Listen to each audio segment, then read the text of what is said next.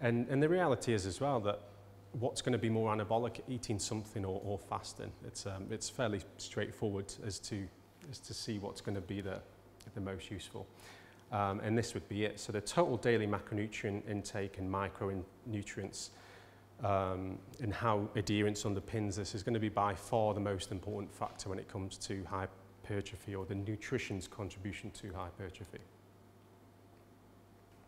So once we've got this in place, then these factors become the important ones. So the total daily protein intake, the protein quality, and then how it's distributed, as well as some sort of, because we don't know everything as scientists, so there is quite a few unknowns. But the reality is that if most people get these things sorted, then that's going to consist of 99% of the potential benefit